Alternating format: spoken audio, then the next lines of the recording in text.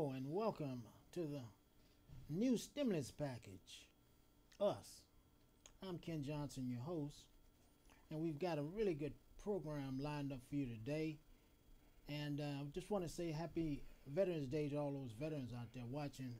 And we got some veterans in the studio with me today. Some of my buddies. Yeah. Happy Veterans Day and thank you for your service. Yes, sir. Thanks. Yeah. Happy Yes, Veterans sir. Day. Yeah. Thank you, sir.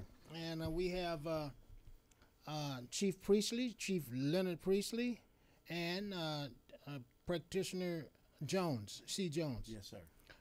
And today we're going to be talking about the importance of security, not just security in businesses, but security in the community. Yeah, and the importance of security.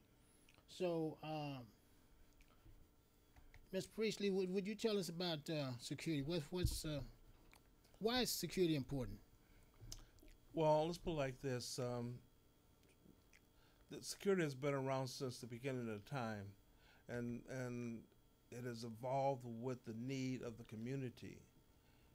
As far as we're concerned, we're training all the time because it changes. We were just sitting here talking about the riots, and I was at 973 Market, and also the earthquake. I was at the same location. And without security, both of those would have been more turmoil than it was. Could you give us the reason why? What happened? Well, for the riots, it was kind of a situation where it not being expected, neither was the earthquake, not being expected, it means that you have to pull all your senses together to be able to control the environment, the atmosphere, the people that are coming, that are looking for help, and those that are planning to do more harm than was already going on. So you have to be prepared for that mentally. Mm. Okay. So basically, you didn't forgot about yourself. Oh yeah. Yeah. You didn't forgot about running away and getting the safety. Well, we were just talking about that too. You know, you took on even in the military, right? Yes, sir. We took an oath. Mm-hmm. I was sworn in as in-house special police. I took an oath. Mm-hmm. Okay, I was a Boy Scout, Cub Scout. Mm-hmm. We took an oath. Okay, Going in domestic. right. So what happens basically is when you take that oath, it doesn't really sink in until something happens. Mm-hmm. And I think Jones could probably, even though I was in the military, I was never in the war zone. Mm-hmm. You know, but I'm quite sure that Jones could share some from the veterans' point of view how it was to be there, and all of a sudden there's no place to go. Mm. But forward. Yeah. Would Yes. you explain what he's touched on? What he's touching bases on, we take an oath as foreign and domestic. That means once we go into the enemy line, we call it a Black Hawk, a Black Op. That's what it's called. Black up, Op. Op. a black up. Yes, that's a Black Op. That means you're going into enemy line. Mm. There's no turning back. Mm. So there's no turning back, and you know it takes a very brave person actually to do, you know, and like I say all the time, you know, I take my hat off to you know, even when I was in boot camp, the person who geared me up for all that, because I didn't sign up for all that. But once I got there, Mm-hmm. you know, I just started liking what I was doing in the military, and just kept taking the next stage more and more and more, you know, and then finally the fear just goes away. Is You know, that right? And that's just the same thing in security. You know, when you train it, just like with SPOA, excellent security. You know, when you first start, you know, some people ain't never did security before, but once you start practicing it and listening to other people's ideas with it, that's how you grow. Mm-hmm. And I use that as the same way as in the military, because when you go through boot camp, you do the same thing. You train. Once you keep on training, you get comfortable with the way you're training, and then you learn different techniques on how to handle it, because safety is first. Mm-hmm. You know, and just like in the military, safety is first, Mhm. because we want to make sure everybody come home. Mm-hmm. You know, and while I'm speaking on the military, I'd like to send a shout out to all my comrades out there who serve Oscar Delta 119, United States Army. Thank you. Right on. Well, right. Right, they're not, you know, we'll get into that. Right on. Right on. Yeah. Right on. And Well, we have this little thing in the organization SPOA. There's different departments, committees, and projects trying to bring about a well-rounded organization, and the organization was set up to assist the members in whatever their needs are, to be a well-rounded person. Okay, so we get into an Army, Marines type of situation sometimes, and we talk about different things about the Army, different things about the Marine Corps. The Marine Corps was the only branch that you had to volunteer for, Yes. and everything else was drafted or whatever, but you had to volunteer to be a Marine. And that's what we're just talking about, the organization. We don't want anybody to push you into the organization because we're serious about our training. And so you have to volunteer to train with us. And that way you have to accept our training as we have it already set up. And as far as fear goes, there's a lot of tours of duty that I've been on personally where guns were stuck in my mouth, or cut with a razor, and all this. And I've seen guys that once that happened to them, they got, oh, I'm out of here, you know. Yes. But if you're dedicated to whatever you do, you're going to be one of the best at the best. You got to train. You got to keep your mind mentally, physically, everything together as best you can, because people are depending on you. For the earthquake, when I stood outside the door of 973 Market, everybody was calling me to come help them, and they weren't even my clients. People next door, whatever, because it was a panic situation. And that's the reason we started Posse Comitatus. So in case of a civil emergency in the community, who's suited and booted 24/7 in most communities?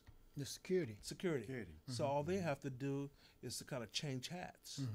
Okay, and then they can control the community as best they can while the police, fire, and other first responders take care of the rest of the situation. So is that why you you have training? I noticed I've been to some of your trainings, and you have training I think it's every Tuesday. Matter of fact, when you leave the studio today, you're going to go into Right. you have training. So is this the type of training you have on a continuing basis? And I noticed all of your security officers, Practitioners. practitioners are always sharp. I mean, they always, everything is so neat. Yes. Is that important? Or could you talk about that a little bit? Yes, we have a strict, real strict dress code. We have inspections on every Tuesday night. That's part of our training education night. We have a strict, real strict, all the way down like a military boot camp dress code. Gig line, everything, shirt clean, crease, and we take that onto our tour of duty. So at all times, we have a dress code. Well, one of the things that we like for our practitioners to do, and the reason we call them practitioners, is to keep reminding them that they're practicing their skills, personal and professional, all the time, on duty, off duty, okay, in terms of dealing with that. But we ask, and there's no reflection on any security company or anybody else, but a lot of times with other companies, the security go looking like anything. Right, I've seen. So what happens is they're going to be challenged more because of the way they look and carry themselves, and that makes it harder for everybody in the field. And with that dress code, it makes your training a lot easy, because I have been on sites where me and another practitioner can walk on somebody else's training site or their job, and they got security there, and the first thing they'll do, it'll be all kinds of stuff going on. As soon as we walk in, it'll cease. Yeah, They'll say, "Wow, who is you guys?" You know, and it happens numerous of times. So the dress code is real good, because the first thing, I can be just walking down the street now in my uniform, and somebody say, "Wow, who do you work for?" And I always tell them it's a training op. Excellent security is a family affair, and like I say, a lot of times, and make it so bad, they be handing cards out and just warning this company to come train, on their sites.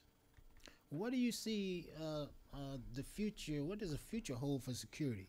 Is security a dying business, or is it?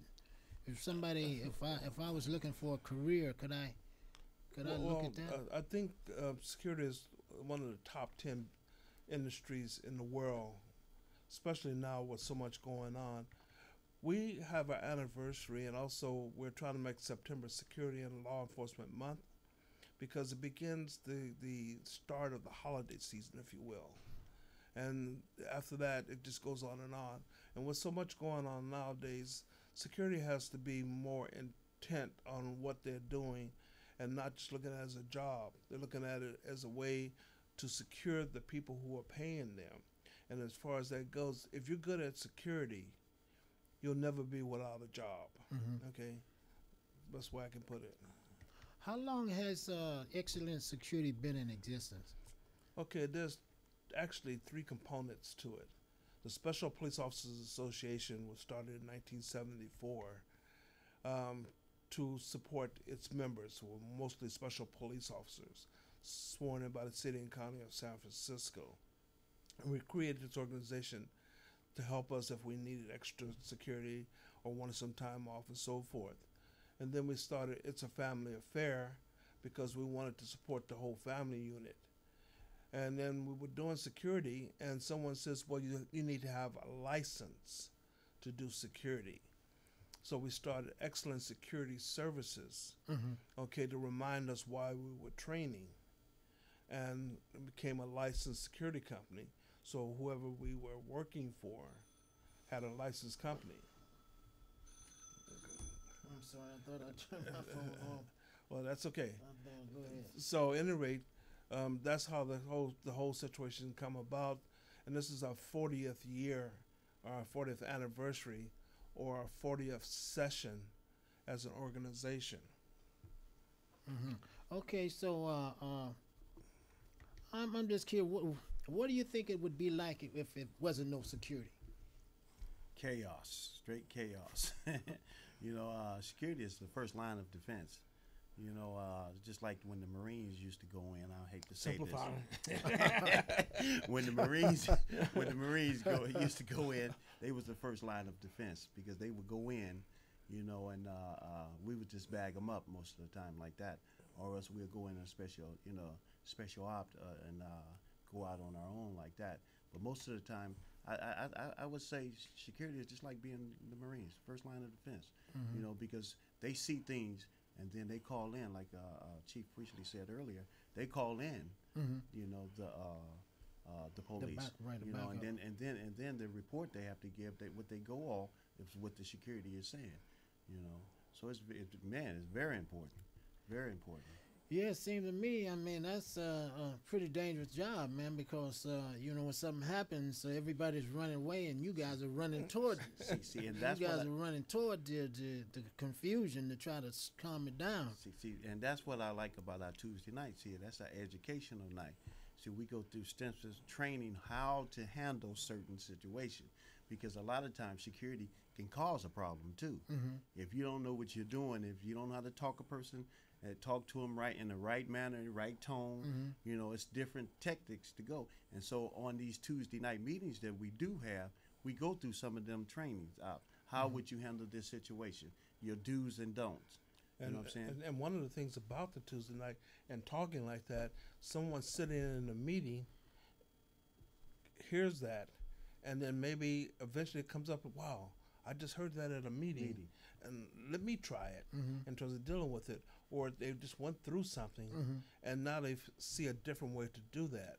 So we talk to each other, kind of like what happens on our tours of duty, so we're more prepared if we ever have training in that area. Yes. So if some viewers out there was interested in security, are your Tuesday meetings open to the public, or where, or is it a secret where they are at? Or? Well, they are. It's not a secret. But if you don't know someone, it's going to be hard to find it. But what we're doing, and we like to do a shout out to Carl's Jr.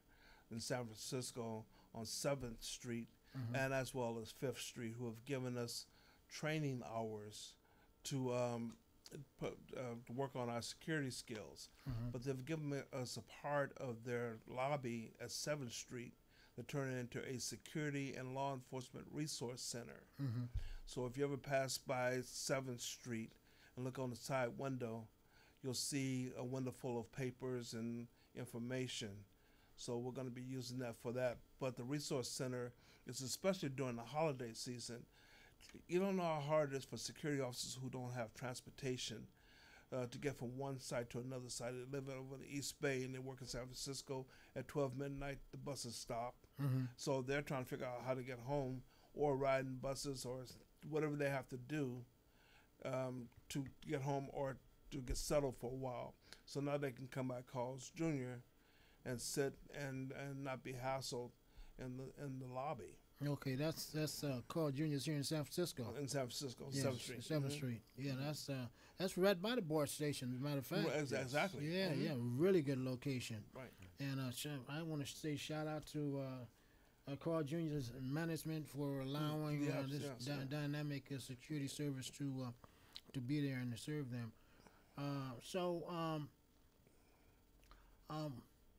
What's coming up? Do you have anything that's coming up? Any special? Well, I know this is Christmas season. Yes. Well, one of the things that we're looking for now is anyone that would like to train with us just to get a feel of training in security. We're doing a special situation. Our next meeting is at Northern Police Station or No, Calvary Hill Baptist Church. now since he mentioned Calvary Hill, and no disrespect to anybody, but we have a lot of meetings. We have a chaplains department. We try to stay spiritually endowed. Mm-hmm. And we feel we'd like to see if we can help any of the churches to have some of their men and women who might be looking for extra work during the holiday season. And we'd like to try out security, especially Black Friday. They should come down and talk to us about it and see how we can help you. Mm-hmm. One of the things that's happening also is that somebody came up to me and told me that their son was trying to get into security because of his background. He didn't think he could get into security.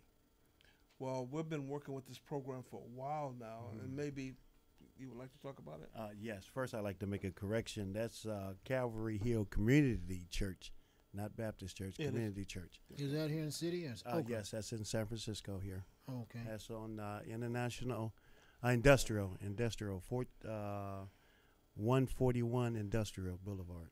Mm-hmm. Okay. Well, yeah, I can give a little shout out about my background. I did 2 tours of military action. I did the Gulf, and then I went to Desert Storm. When I got out of the military, I thought the world owed me something, and I just came out and just, went plumb crazy. Went crazy. Yes, I got hooked up onto them drugs and just, and turned my whole life upside down. Oh man. Gave it all to the devil. Yeah. But I had a rude awakening, and I sat back and just really, start going to jail. Just ruined myself. And every time I go there, they would look at my record and say, "Wow, dude, you served in the military." So they kept giving me breaks, and finally I just submitted, and surrendered all. And then I came to this organization, SPOA. And I thought I messed up so much that I would never get a guard card. I said, "Wow, Not with this record. not with this, not the stuff that I did, God is good, and that's what I like about this organization, because it's spiritual based, and that's what hold me here, because when I went to one training night. One night somebody told me it was a job, and they told me when I got there, I found out it was something totally different, that it was training. And once I started sitting there and just started listening to him, and the guy opened it up in prayer, it kind of touched me, it made me say, want to be a part of that, because I was looking for change. Right. And to make it short, because I know I'm short of time, this organization really reached out to me, man, and, I'm grateful for it, and that's why I stick around. I'm really grateful, it gave me I always say this, a second chance at a first-class life. you know, and I appreciate it, you know, and I advise, you know, all the felons, veterans, you know, that's running around out there, you know, if you're looking for change, you want something different, look us up, you know. We on a website. We got a website here somewhere, but for sure, you know. Thank you. Okay, you mentioned the website. What is the website address? Well, it's on. We have a couple of websites, but let me say this about the websites. We've created so many different departments and committees and so forth. We are looking for members and people who have other skills other than security to help us build a better communication system. Okay. Along with that, but GoDaddy is one of our websites, and we have a couple other websites that we're starting to build on. But you can always give us a call at 643-1400 Yes. and ask for the websites that Okay. we have up and so forth. Or you can come to any Tuesday meeting. You're always welcome. And if you're not sure where the meetings at Carl's Jr.'s is a key place to get information, written and otherwise, 24/7. Yes. Also, this Tuesday, we're calling on all military or all anybody just want to just get into this field to come to our Tuesday night meetings. Roll call. Roll call. Yes. Yeah. Yes. We calling on all. If you just think you fit this criteria that we're talking about, come on down. Even if you don't think you, come see what we're talking about.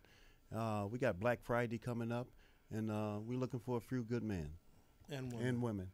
Okay, folks, you've heard it, and our time is running down, so we really appreciate you coming in, and those people interested in Social Security, go by and check them out. You know, it's really at a convenient location. Thank you very much for tuning in, and we'll see you next week. Yeah, thank you for having us. Thank Right you. on. Thanks, guys. Thank you, sir. Okay, that's it. Oh, let me stop that.